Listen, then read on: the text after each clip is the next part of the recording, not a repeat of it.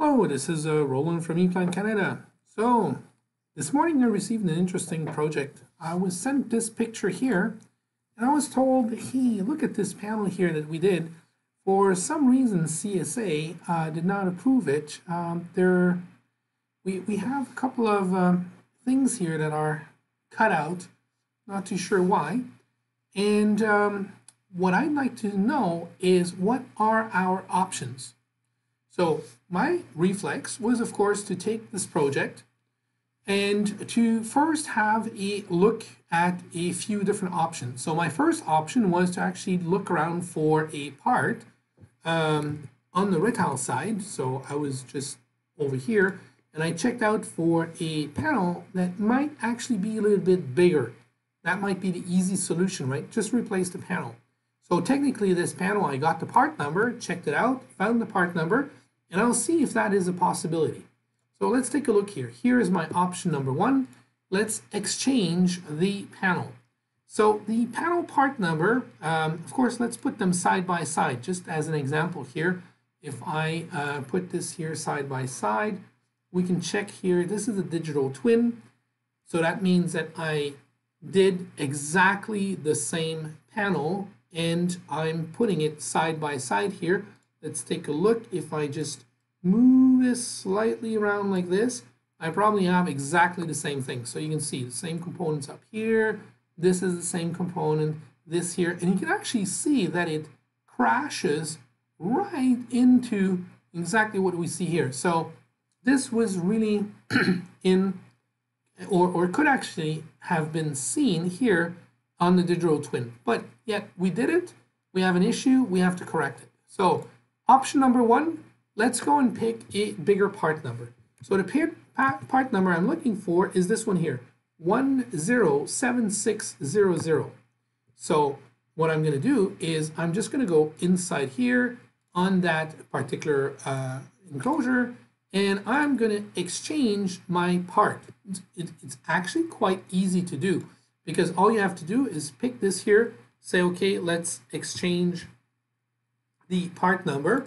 Am I actually open on this project here? Let's see. Is it read only, just to see? Because it could be read only. Yes, it is. So I'll have to create very quickly a revision. And this is my option one, bigger size panel, which will be a retail.1076000. Okay. Now this means it opens. And you see it turns out to be now in gray, and I can now here take this and exchange the part number on that particular enclosure. So right mouse click here, exchange part, and 11 what was it, 100, I'm not too sure, 1076. Let's see what we have. 1076000. Let's quickly look it up. This is exactly what it is. It's the same width. It's a little bit higher, same depth. Let's try it out. So we'll just take it. There we go. And I'll take the variant A, which is fine. There we go. Let's see what happens. And it actually repositioned most of the components there. Boom, like this. Looks really great, right? If you look at it from the front and side, we can now stretch exactly what we wanted. We could stretch the back plate a little bit, or the components on the back plate. We could actually take this guy here, just, you know, change the length a little bit, go up to the highest portion here, do the same on this side here. There we go. Take this guy here, just move it up. There, change the handle very quickly on the top left corner. There we go. Now this guy here, we can move it probably up to here. We have now a little bit more room. We have here this one, we'll move it also up a little bit, and we can move this guy up right in the middle, and everyone will be pretty much happy at this point, right? We could even give ourselves a little bit of room here. We can be very precise about how far up we want. So if you want to move it, let's say by exactly 20 millimeters, you can actually say, okay, let's do an offset of minus 20. And then you can see we have an offset of minus 20 or an offset of plus 20. So you can move this around. And if you just say, okay, center, 20 millimeters, it's just going to move it up to exactly that spot. Now, this is one option. What is the consequence? Well, let's think about it. If I just regenerate very quickly this here with the routing, I'll have to rewire the whole thing. Okay, so most of these components cannot be wired with the same length because I need a little bit more length. That means a lot of wiring needs to be done. Let's see what else we have here. We also have another aspect that we have to redo. Of course, we need a new panel. We need a new backplate. We need two new ducts on the right and on the left. We have to redo the whole drilling. So pretty much we have to scrap one panel and rebuild the next panel with a bigger one. So we pretty much, the only thing we recuperated, of course, in terms of parts, if we actually analyze all the parts, we recuperated the most of the center DIN rails, but we have to redo the two on the left and right hand side. Then in terms of the drilling pretty much has to be done entirely. Not only here, also on the side, on the top, everything has to be re-drilled. On the assembly, of course, we have to reassemble everything on the new, well, actually, we could probably move these DIN rails from one to the other because they are exactly the same. So we would save a little bit of time there. And as I said, so the door has nothing. The terminal strips have not changed. And in the wire themselves, I probably have to redo the wires because the length has changed entirely. Okay, this is option number one. Cool. Okay, let's take this as an option. I'll just freeze it for now. So I'm going to complete the project as it is. Okay, and I can upload it to eView and submit it.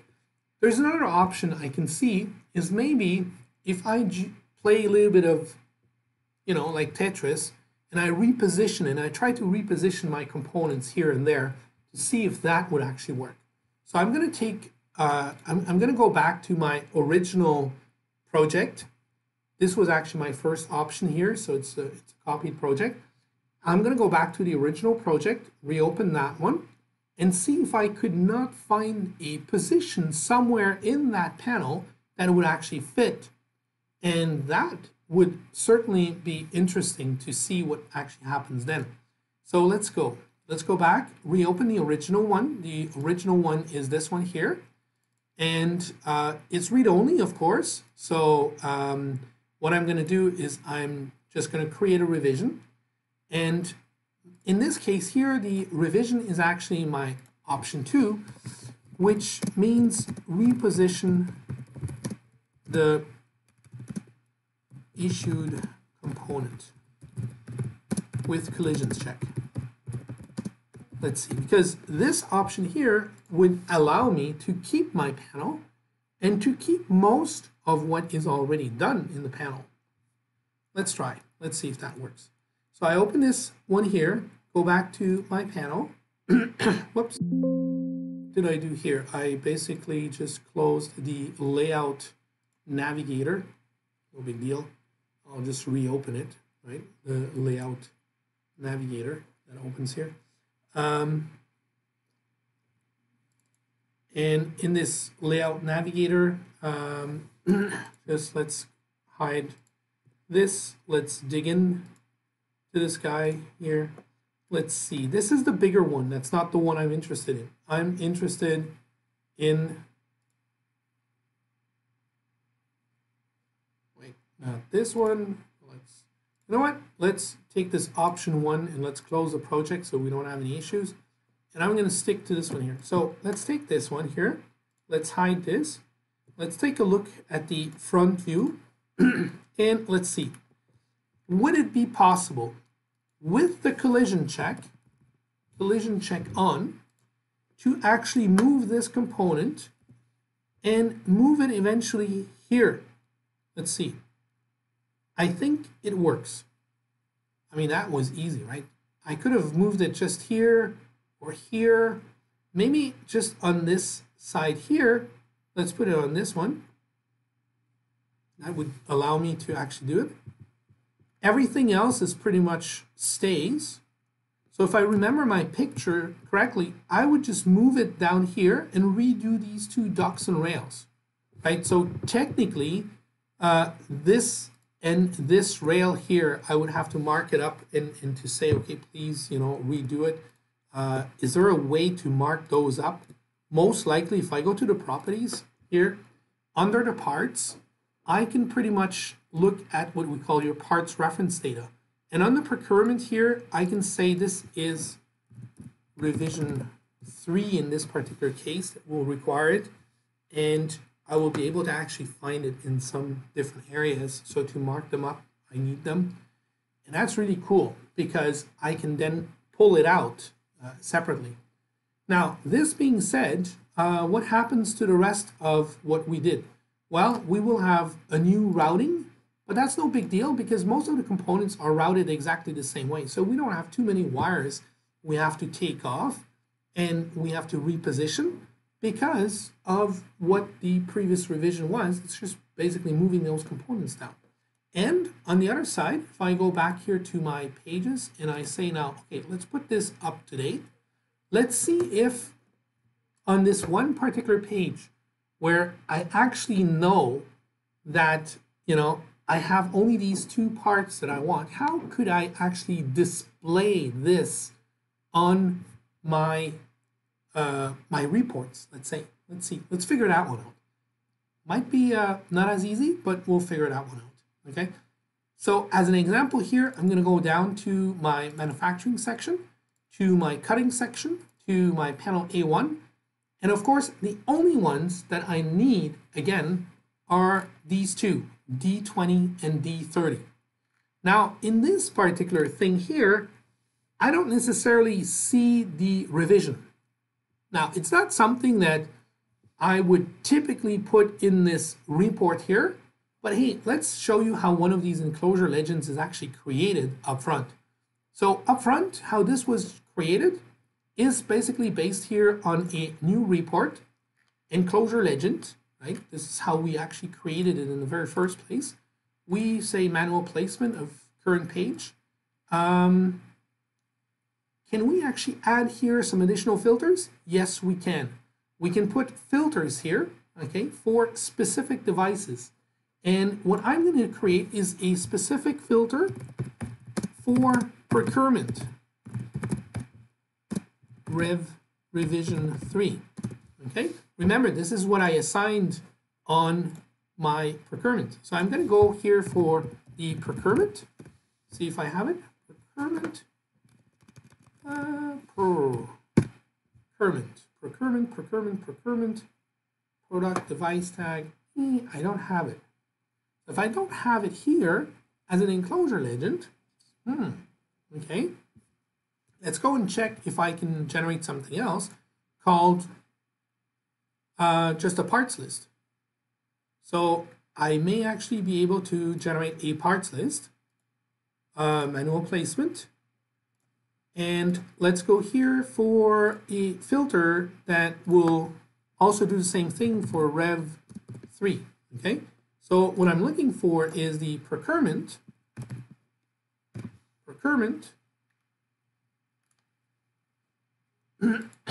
here that will have basically any value 3. Let's see if that works. Okay, now of course the form I have, which might be a big or smaller form, I'm not sure if it actually will fit here. I'm going to try this one out and I'm going to put this here just there. It's a little bit overlapping, but it's just to see if I get the D20 and the D30. Yes, I do. Now it's just a matter of getting, and you can see these ducts and rails. If I do get them and fit them in my page, well, because of the way I have this here, I could also play with my 1 to 2. And this is basically the scale of the page, and that just fits more stuff onto it. That's one way I could do it.